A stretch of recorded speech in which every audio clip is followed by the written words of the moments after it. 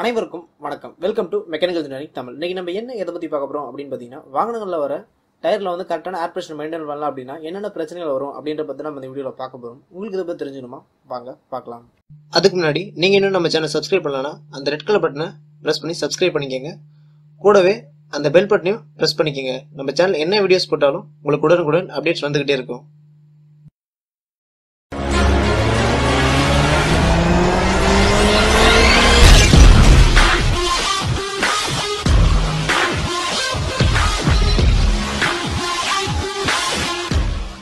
பொதுவாக ஒரு வண்டி அப்படின்னு எடுத்துக்கிட்டோம் அப்படின்னாலே வந்து அதில் பல விஷயங்களும் செக் பண்ணும். அதில் வந்து சேஃப்டி அப்படிங்கிறது ஒரு முக்கியமான விஷயமா செக் பண்ணும். அது வந்து பைக்காக இருந்துச்சு அப்படின்னா அதில் வந்து இரண்டு வழியுமே வந்து டிஸ்க் பிரேக் இருக்கா அப்படின்னு செக் பண்ணும். இல்லை அப்படின்னா அதில் சிபிஎஸ் இருக்கா, ஏபிஎஸ் இருக்கா. ஏபிஎஸ் இருந்துச்சு அப்படின்னா சிங்கிள் சேனல் ஏபிஎஸ் இல்லை டியூல் சேனல் ஏபிஎஸ் அப்படின்ற மாதிரி பல விஷயங்கள் செக் பண்ணும். இதே காராக இருந்துச்சு அப்படின்னா அந்த காரில் ஏபிஎஸ் இருக்கா, அது மட்டும் இல்லாமல் ஏர் பேக் இருக்கா அப்படின்ற மாதிரி வந்து பல விஷயங்கள் வந்து நம்ம வண்டியில் வந்து செக் பண்ணும். இது எல்லாத்தையும் தாண்டி வந்து ஒரு பெரிய சேஃப்டி டிவைஸ் வந்து நம்ம வண்டியில் இருக்குது. அது என்ன அப்படின்னு கேட்டிங்கன்னா நம்ம வண்டியோட டயர். காரணம் என்ன அப்படின்னா, நம்ம எந்த வண்டியாக இருந்தாலும் எவ்வளோ பெரிய வண்டியாக இருந்தாலும் நம்ம வந்து ரோட்டில் தான் வந்து பயணம் பண்ணுவோம். அப்படி அந்த ரோட்டில் பயணம் பண்ணும்போது அந்த ரோட்டுக்கும் நம்ம வண்டிக்கும் உள்ள கான்டாக்ட் என்ன அப்படின்னு பார்த்தீங்கன்னா அந்த டயர் தான்.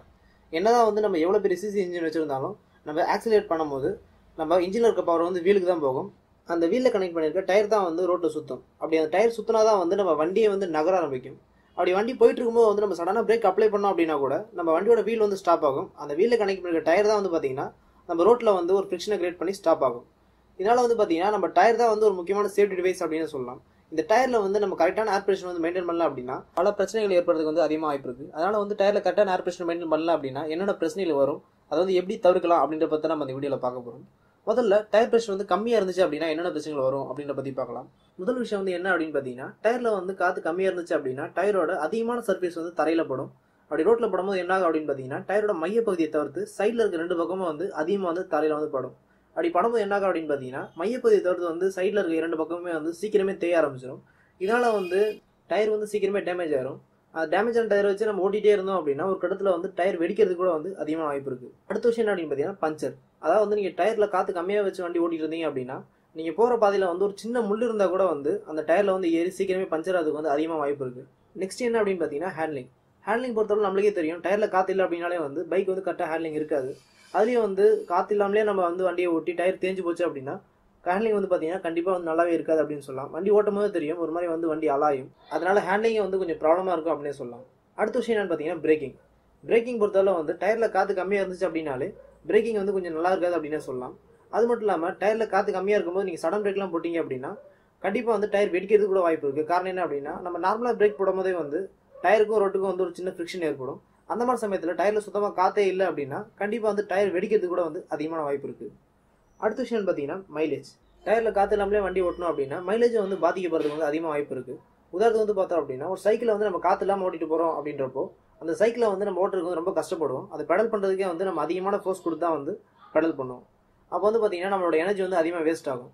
இதே தான் வந்து நம்ம காருக்கும் பைக்குக்கும். இப்போ வந்து காரோட டயரில் வந்து ஏர் ப்ரெஷர் இல்லாமல் மெயின்டைன் பண்ணி ஓட்டிட்டு போனோம் அப்படின்னா அப்போ என்ன நடக்கும் அப்படின்னு பார்த்தீங்கன்னா, நம்ம வண்டியோட வீலை சுத்த வைக்கிறதுக்கு வந்து இன்ஜின் வந்து அதிகமான பவர் வந்து ப்ரொடியூஸ் பண்ணும்.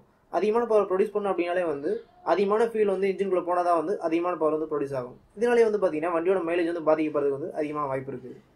சரி, நான் வண்டியோட டயரில் வந்து கம்மியான ப்ரெஷர் மெயின்டைன் பண்ணி ஓட்டினா தான் பிரச்சனை, இதே வந்து நான் அதிகமான ப்ரெஷரில் ஓட்டினா பிரச்சனை இல்லையா அப்படின்ற மாதிரி கேட்டிங்க அப்படின்னா அது வந்து ஒரு பிரச்சனை அப்படின்னு சொல்லலாம்.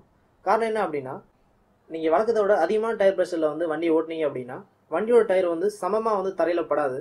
அது பதிலாக என்ன ஆகும் அப்படின்னு பார்த்தீங்கன்னா டயரோட மையப்பகுதி மட்டும் தான் வந்து தரையில் படும். மற்ற டயரோட இரண்டு சைட்லையும் வந்து பார்த்தீங்கன்னா தரையில் படவே படாது. இதனால என்ன நடக்கும் அப்படின்னு பார்த்தீங்கன்னா டயரோட மையப்பகுதி மட்டும் சீக்கிரமே தேய ஆரம்பிச்சிடும். இதனால வந்து நீங்கள் சீக்கிரமே வந்து டயரை மாற்றுற மாதிரி சூழ்நிலை வந்து வரும்.